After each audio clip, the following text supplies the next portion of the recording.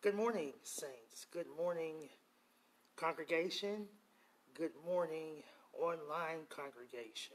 Facebook, YouTube, Twitter, Instagram. Anybody out there who will be watching this broadcast or the archives, good morning to you. A godly good morning. I am Curtis Alexander, senior pastor and founder of the City of Refuge Church in Nashville, Tennessee. Mount Juliet, Tennessee, actually. Praise the Lord. This morning, saints, we're going to come to you early, but we have a great message that the Lord has been imposing on my spirit and my heart this week. So we're talking about where is your faith? Overcoming life's disappointments and difficulties. Where is your faith? Overcoming life's disappointments and difficulties. Father God, we come boldly before your throne of grace this morning to say thank you, to worship you, to honor you, to praise you. Lord God, we just thank you for the time that we've gathered and assembled. Sit with us now and become our holy guest as this time does become divine.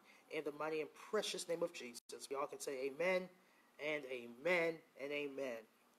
Saints, this morning in the message today, I want to talk to you about having the faith that is necessary to become an overcomer in all of life's situations, so that you don't find yourself becoming so weary that you begin to lose heart and the faith that God has breathed into you. Illustration this morning, saints, is talking about hard-nosed Harry, and the rain falls on the just and the unjust. Disappointments and difficulties are a part of life, you see. Luke, the book of Luke, the 8th chapter, the 22nd verse through the 25th. So Luke 8:22 through 25. And saints, this morning I'm reading from the Amplified Bible version, so you better can understand what we're talking about. So Luke chapter 8, verse 22 through 25, it reads as follows in the Amplified. Yours might be a little bit different. Now on one of those days, Jesus and his disciples got into a boat. And he said to them, let us cross over to the other side of the lake, the Sea of Galilee. See? So they set out, and verse 23 says, but as they were sailing, Jesus fell asleep. And a fierce gale of wind swept down as if through a wind tunnel on the lake, and they began to be swamped and were in great danger.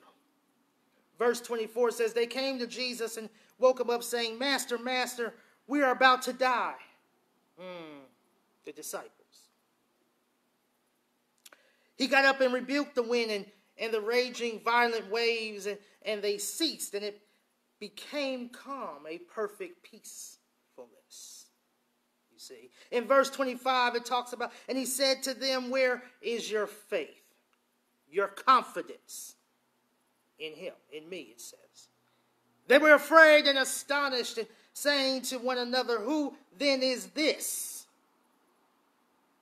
that he commands even the winds and the sea, and they obey him? You see, saints, in this situation, Jesus was demonstrating to his disciples that he had power and authority over every situation in life. My God, we thank you and we praise you. If we are to put our faith and trust in Jesus, he will be there he will be there for us no matter how difficult or distressing the situations we face seem to be. This is the question I want to ask you today, saints. Where is your faith in relationship to all that you are going through? Have you reached the point where you can't take it anymore? Life situations that try our faith, saints. What kinds of situations and trials are trying your faith and seem insurmountable in your eyes? Talking about overcoming.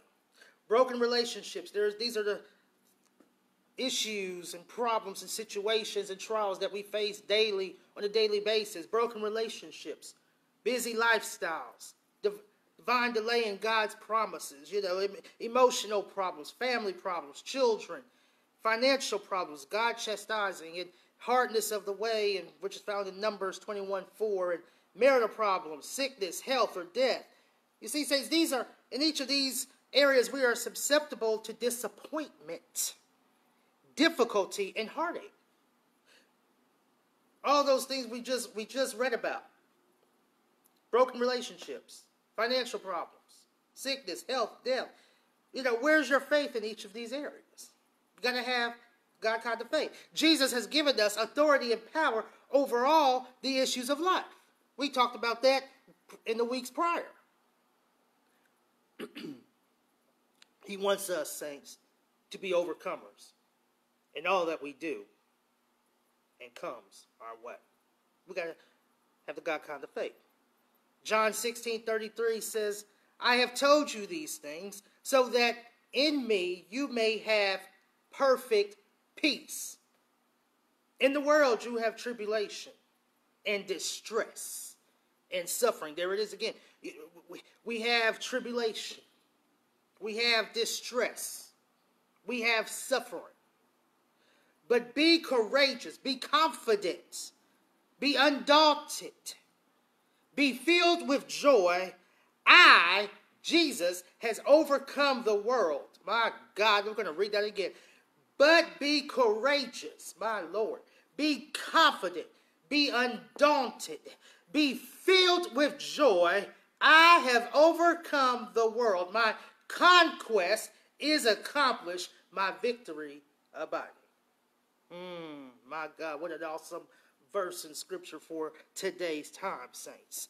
The problem is that we have an enemy who wants to exploit the areas in our lives that are causing us heartache, disappointments, and difficulty. His objective, saints, as we talked about previous weeks, is to make us weary and lose heart.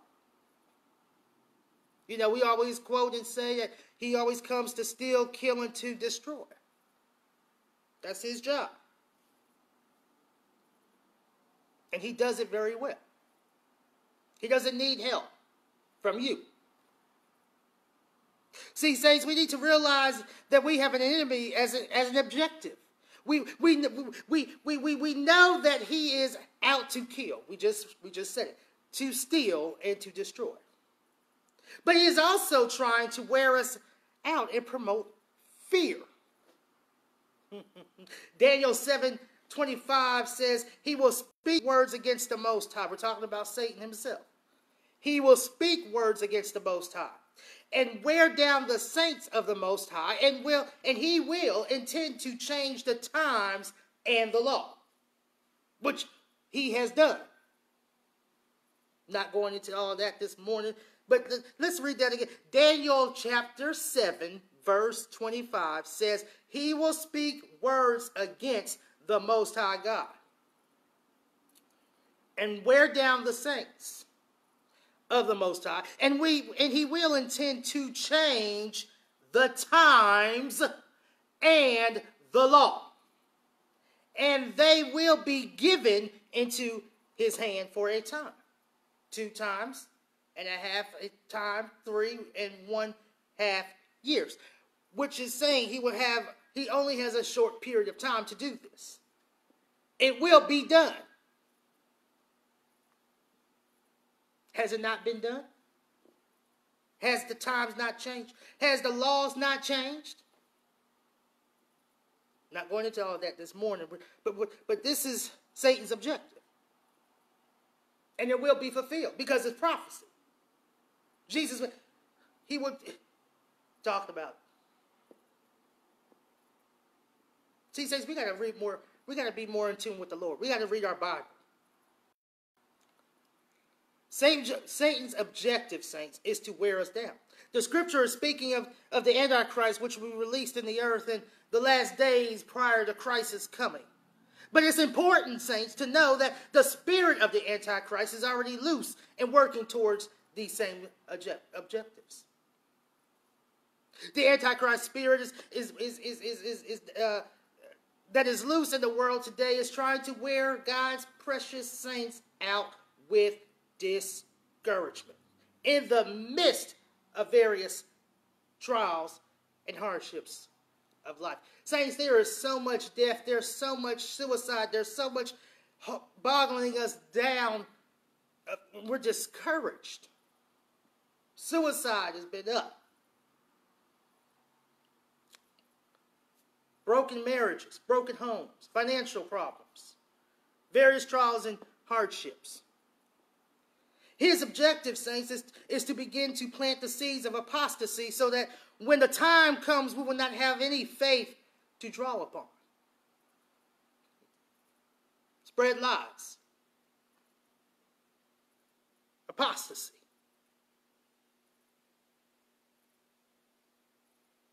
His objective is to get as many saints as possible to lose heart and faith, which will lead to apostasy. He wants to take as many down with him as he possibly can, saints. This is talking about Satan's objective. The Bible tells us we are not to be ignorant of his devices. We read it and talked about it in the previous weeks. Listen to the archives. 2 Corinthians chapter 2, verse 11. To keep Satan from taking advantage of us, for we are not ignorant of his schemes. 2 Corinthians chapter 2, verse 11. That's from the Amplified. Satan feeds on our vulnerabilities. You see, Luke 4:13. Luke chapter 4:13 says, when the devil had finished every temptation, talking about he was tempting Jesus, he temporarily left him until a more opportune time. Because Jesus kept giving him, reciprocating the word back to him. He attempted him every temptation. Every temptation. He left him. Because he knew there was going to be there was a more opportune time coming. We all know what happened.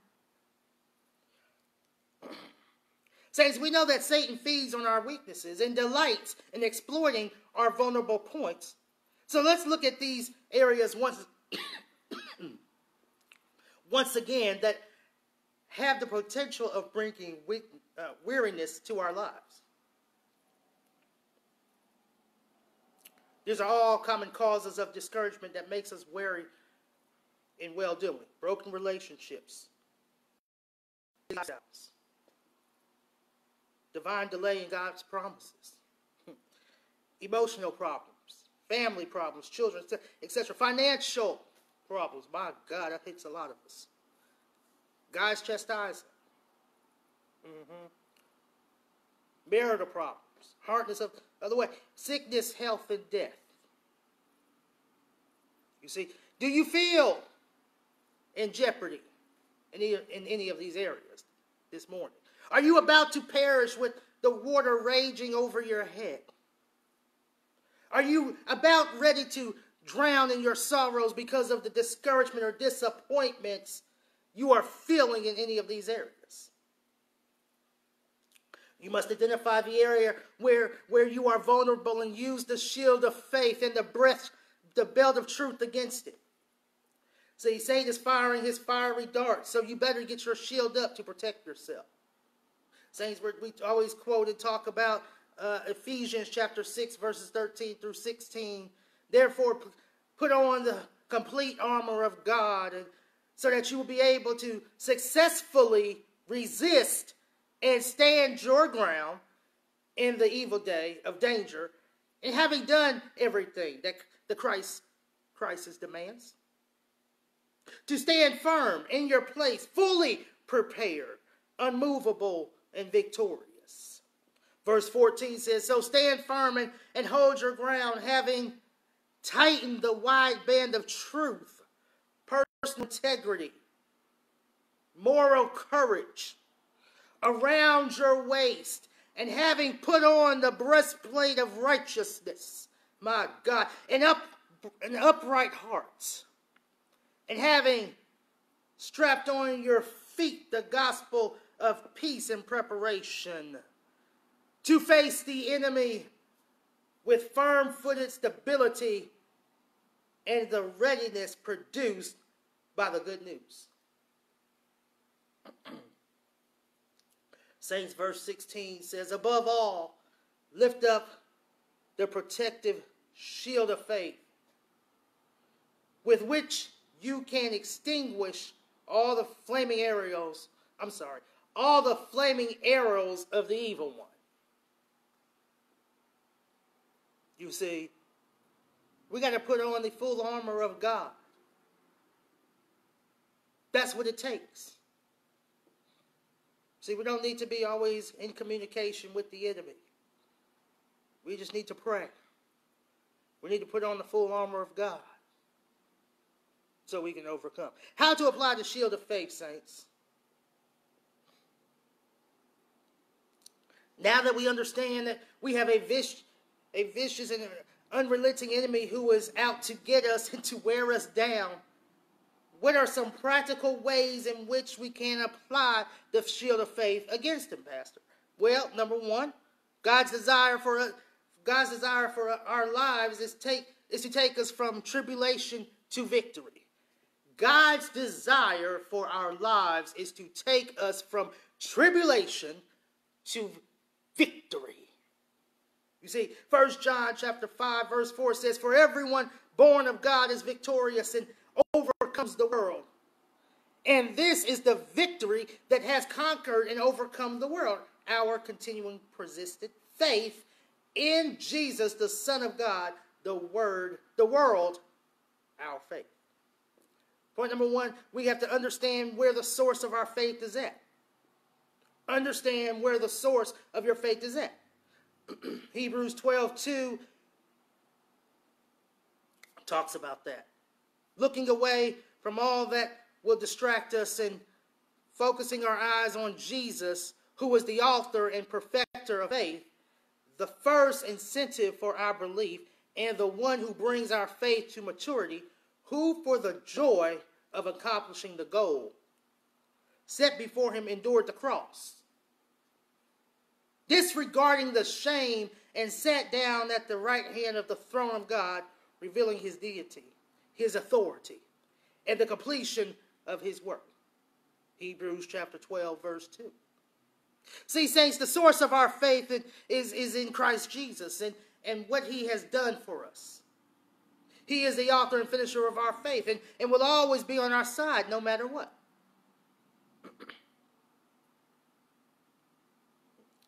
Many times in the midst of life's hardship, the accuser of the brethren comes to us and tries to convince us that we are unworthy of God's help in our lives. This is a lie, saints, to prevent us from receiving any help we really need. You've got to know that if God be for you, who can be against you? If God be for you, who can be against you? No weapon formed against you shall prosper. This must be your heart. This must be in your heart very strongly. No weapon formed against you shall prosper. My God. Isaiah chapter 43 verses 1 through 2 says, But now this is what the Lord your Creator says. O Jacob, and he who formed you, O Israel, do not fear, for I have redeemed you from captivity. I have called you by name. You are mine. Verse 2 says, when you pass through the waters, I will be with you. And through the rivers, they will not overwhelm you. When you walk through fire, you will not be scorched, nor will the flame burn you. In Isaiah chapter 40, verse 31, it says, but those who wait for the Lord, who expect, look for, and hope in him, will gain new strength and renew their power. They will lift up their wings and rise up close to God like eagles rising toward the sun. They will run and not become weary. They will walk and not grow tired. Can you say amen, saints? Yeah. Where is your faith?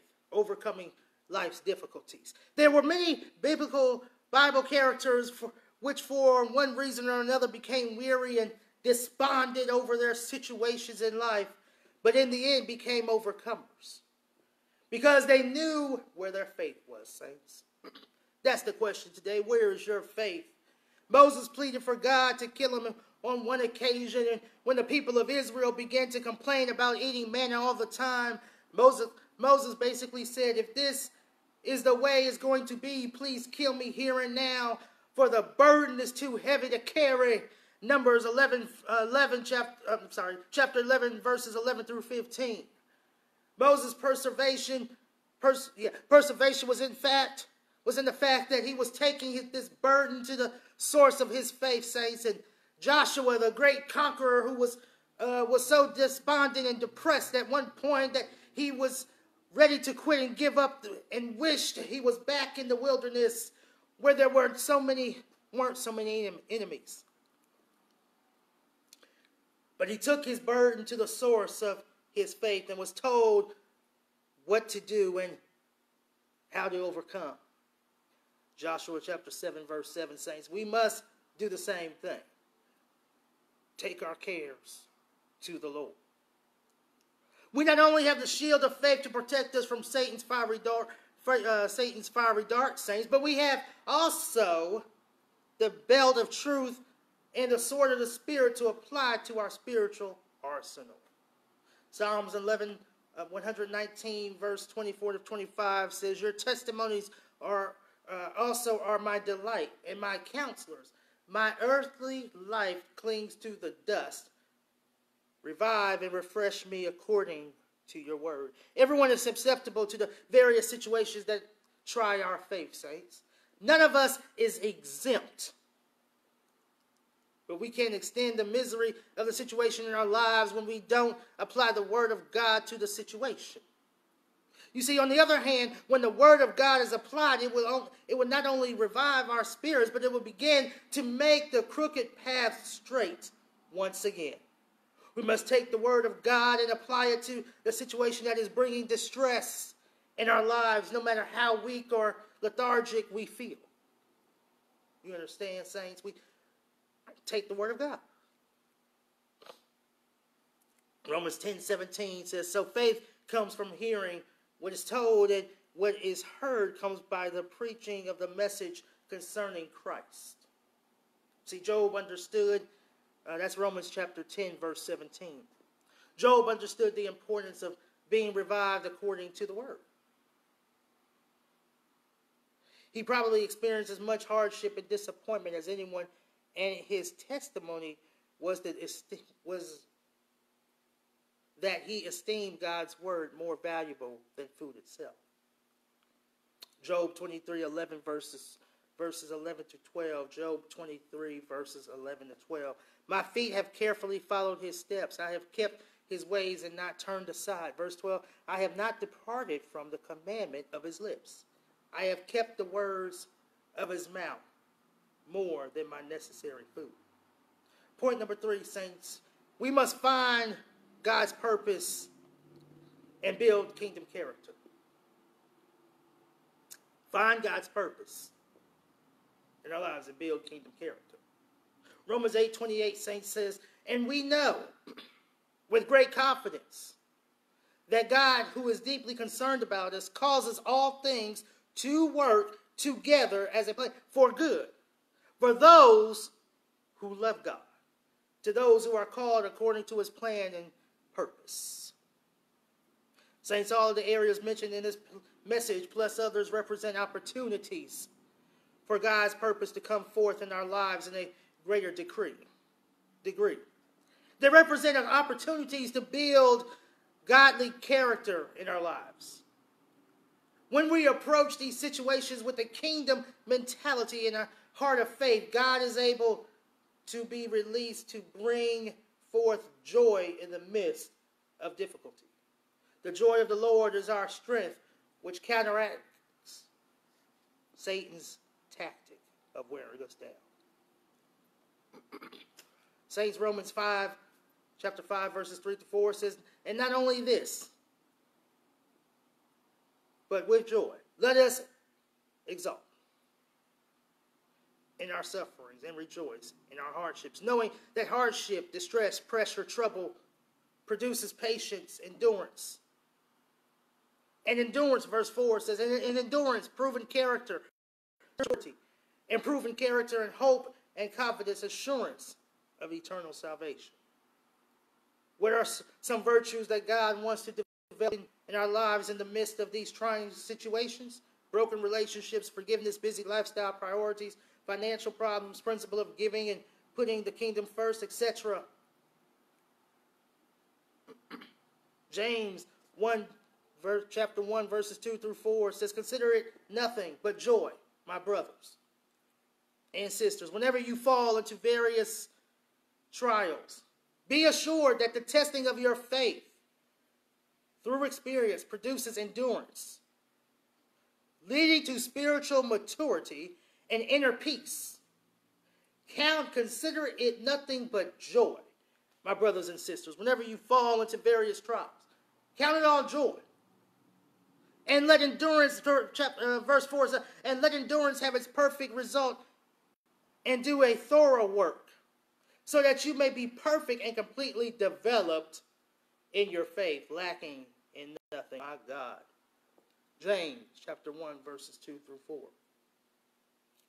Psalms 138, 7 through 8 says, though I walk in the midst of trouble, you will receive me. You will stretch out your hand against the wrath of my enemies, and your right hand will save me. The Lord will accomplish that which concerns me. Your unwavering loving kindness, O Lord, endures forever.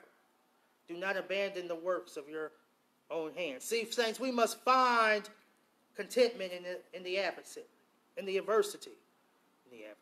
Jesus. Philippians 4, chapter 4, verses 11 through 13. Not that I speak from any personal need, for I have learned to be content and self-sufficient through Christ, satisfied to the point where I am not disturbed or uneasy, regardless of my circumstances.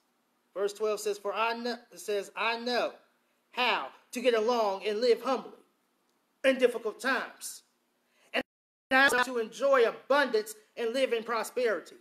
In every circumstance, I have learned the secret of facing life, whether well-fed or going hungry, whether having in abundance or being in need. Verse 13, I can do all things, which he has called me to do, through Christ, through him, who strengthens and empowers me to fulfill his purpose. I am self-sufficient in Christ's sufficiency. I am ready for anything and equal to anything through him who infuses me with inner strength and confidence, peace. When we are able to find contentment, the shield of faith not only causes the enemy to leave us alone, but it further releases God's hand of provision in the midst of trials, saints.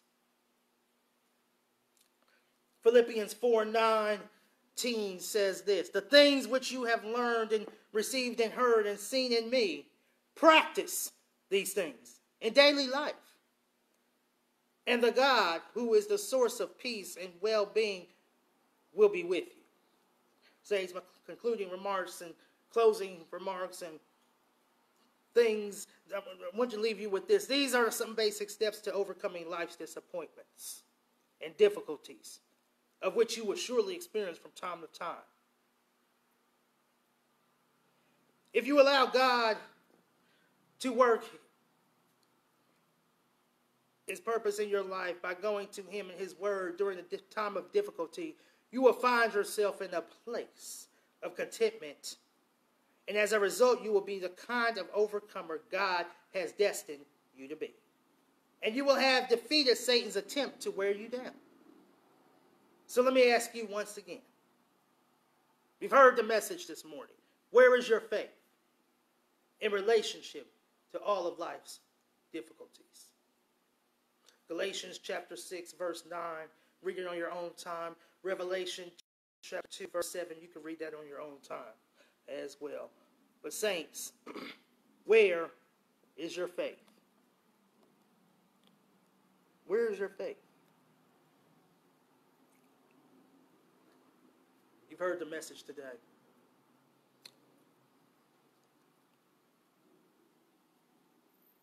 We've got to overcome. We've got to put on the full armor of God so that we can overcome the enemy. Amen. So, Father God, we thank you for this time we've gathered and assembled here, and for the people that are watching and listening, or will be watching and listening. Father God, we pray a special blessing be bestowed upon them. Lord, you know our hearts. You know what we're facing, what we're going through. Father God, we pray for divine healing, but we confess every sin that we have committed before we come to this table to take Holy Communion this morning. So, Father God, we repent. We cleanse our hearts, cleanse our minds, Lord God. We ask these things in your Son, Jesus' name. Amen and amen. Saints, if you have never accepted Jesus as your personal Lord and Savior, you need to do that right now. You need to become saved. You need to have a personal relationship with him. And my second plea, if you're looking for a church home and you've been searching, we have a great group of men and women of God here at the City of Refuge Church. And if you need prayer, you can, we'll be here to pray with you and agree with you.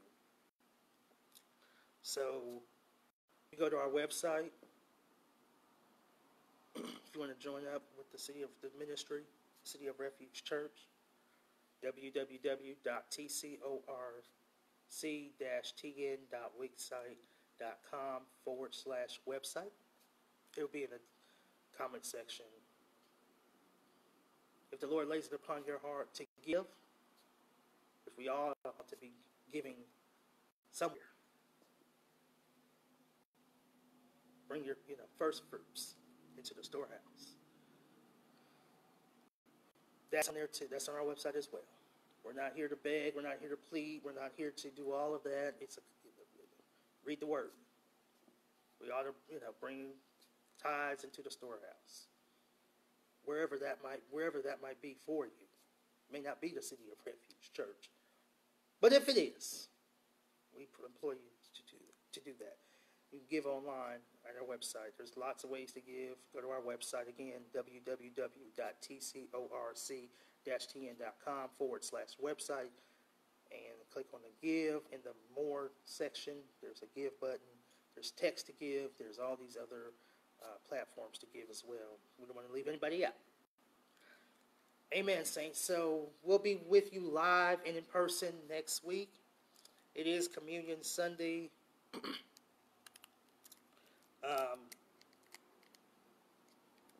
Let God search your heart, rob us from anything that is not of him,